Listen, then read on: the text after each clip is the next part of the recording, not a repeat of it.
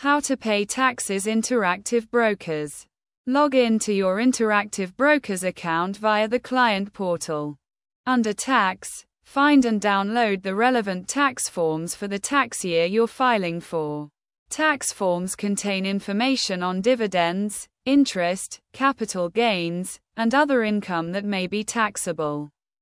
The key forms could include: report on your tax return. U.S. residents. Use the forms, example, 1099-B, 1099-INT, etc., provided by Interactive Brokers when filing your federal and state tax returns.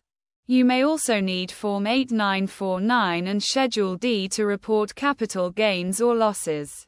Non-U.S. residents. Review tax treaties between your country and the U.S. to understand how your taxes are affected.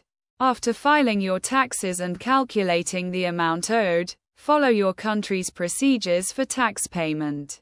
Investment income and taxes can be complex.